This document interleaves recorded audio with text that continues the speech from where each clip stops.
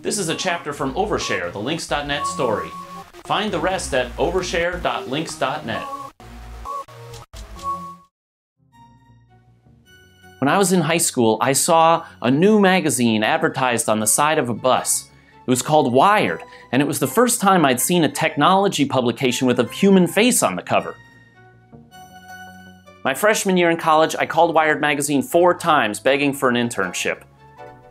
I finally reached this editor, Julie Chiron. She took a look at my website and offered me a chance to join the online division of Wired magazine as they prepared to launch hotwired.com, a new kind of publication for the web. I moved to San Francisco that summer and crashed with the publisher of Hotwired, Jonathan Stoyer. Stoyer lived in the Cyberganic community house, a bunch of 20-somethings high on the internet crammed into a psychedelic decorated San Francisco Mission District flat with Ethernet to their bedrooms, hosting raves with internet terminals at them. Under their guidance, I went looking for a new address for my personal website. Justin.com was taken, Justin.org was available, but I wanted to get a domain that was more about the web. So I registered links.net, plus an even shorter domain, bud.com. When he's not working as a reporter for Hotwired, 19-year-old Justin Hall spends his time putting out Justin's links from the underground. While I was working there, my website often got more traffic than Wired's, mostly because of my sex links.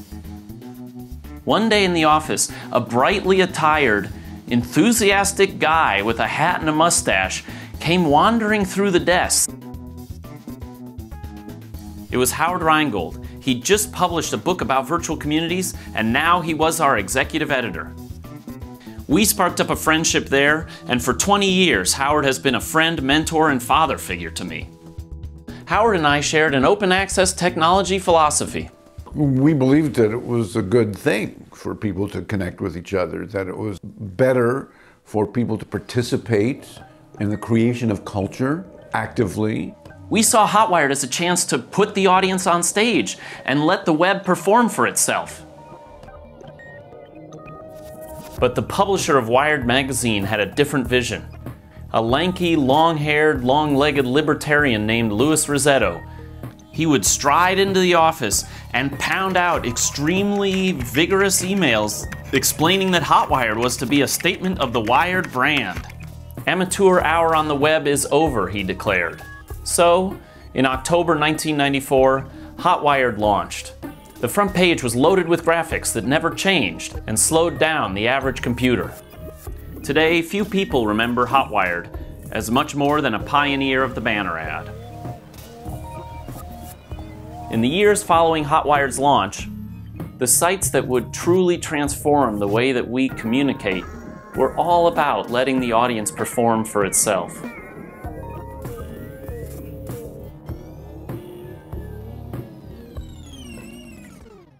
Meanwhile, all my publishing and ranting online got me invited to prognosticate about the future of publishing at the Rand Corporation to an audience filled with admirals and executives. I am a living example of personal publishing empowerment. As I sat down to frame this talk, I realized I have a pretty bleak message for large-scale publishers. Mass media requires passivity while the net resoundingly rejects it.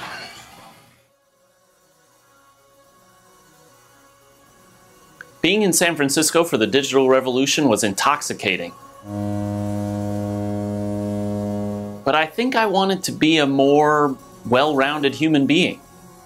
So, with some encouragement from Howard, I returned to college after taking just 1 semester off to work for Wired. The web was growing fast now, and I couldn't really keep up with the new links.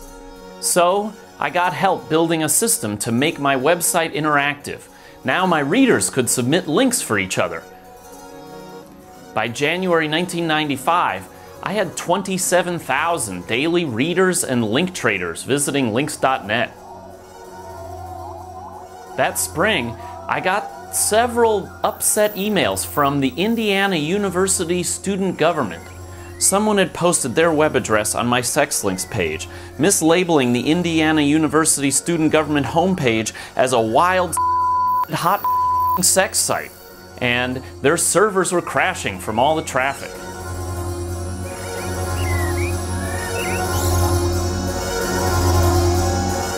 I just wanted to help promote curiosity and exploration of the range of things happening on the web.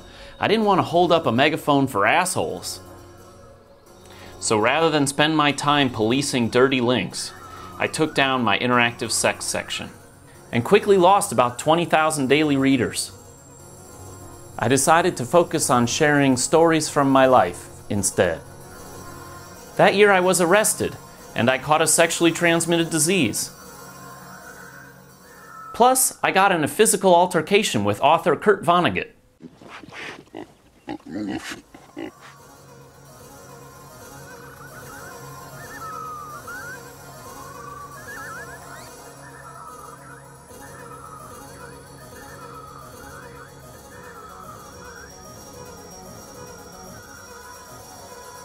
Treat yourself to more of Overshare, the Links.net story.